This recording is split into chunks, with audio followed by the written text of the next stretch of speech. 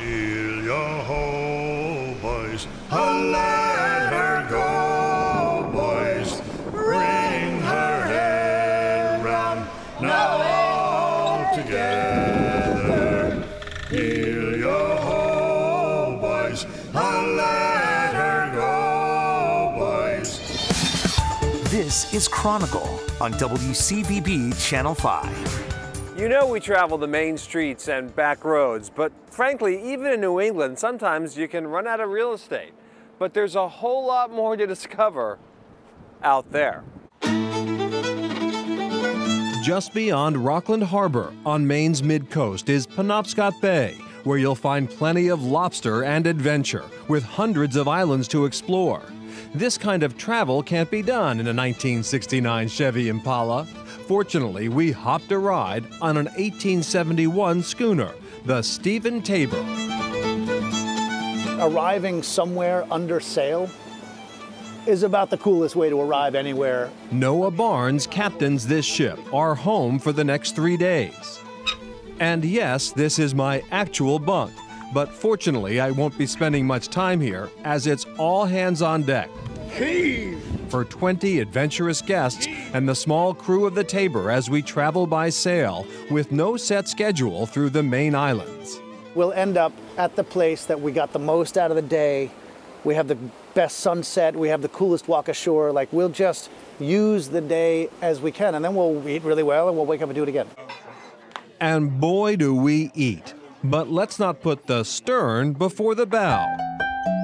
Our journey starts here in Rockland, Maine, home to the largest classic schooner fleet in the world. Rockland was the fourth largest seaport in the United States. Boston, Philadelphia, New York, and Rockland, Maine, believe it or not. Now, every time you see an 18-wheeler on the turnpike, you know that was a schooner back in the old days. The newsboy. Captain Jim Sharp knows a thing or two about the old days. I'm the oldest thing around anymore. All the old skippers have died off before me. I own 4 of the biggest schooners here on the coast. Including at one point the Stephen Tabor.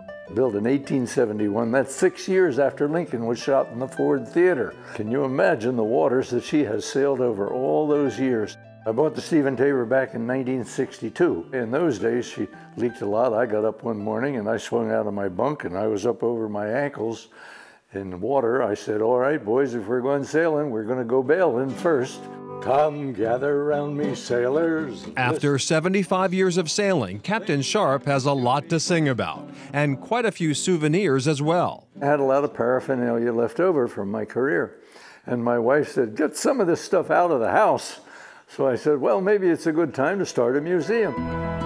So he did, right here in Rockland, with the Sail, Power, and Steam Museum, where you'll find historic artifacts. Right overhead, you see the Stephen Tabor's bowsprit right there. This is the North Star. Take a crash course in celestial navigation. 44 degrees, 5 minutes, which is our latitude right here in Rockland. And learn a little history. This is a little model of the schooner Boden. She's only 88 feet long. She's a wooden vessel, the official vessel of Maine. But perhaps the greatest treasure here is Captain Jim Sharp himself, whose work to preserve this way of life earned him the Windjammer Association's Lifetime Appreciation Award in 2017, a lifetime you can read about in his book. It's all my memoirs, and most of it's true. And we're off. From a maritime museum to a piece of maritime history, the Stephen Tabor for our 3-day cruise. Here to send me off, 2 people who know this ship well. Meet Ken and Ellen Barnes. In 1976, we were 4 years out of teaching. So we left our 4 children at home, and we went on a Windjammer trip. It was an epiphany. So to make a long story short, we bought it. So we visit a lot of bed and breakfast owners, and the fantasy before they buy it is one thing, and then once they're the owners of that, it's a much different deal. Did you have any kind of a similar experience? It was none of that. We knew what we were getting into. And from that day until a year and a half later, we didn't have a day off. They completely rebuilt the ship while using their theater backgrounds to create an unforgettable guest experience that has brought visitors back for more than 25 years. We watched them people meet on board and come back and get married on board and name their firstborn Stephen. It's easy to see how one could find love aboard a ship with these two at the helm. They've been together for 60 years. I married my best friend. People ask us all the time, it's luck. There's some love in there as well as the luck, though, right? That's at the top. About the meanest thing I call her is Little Miss Bossy Pants. Hand in hand, these barns take to shore so that this barn's youngest son, Noah, current captain of the Tabor, can start our adventure.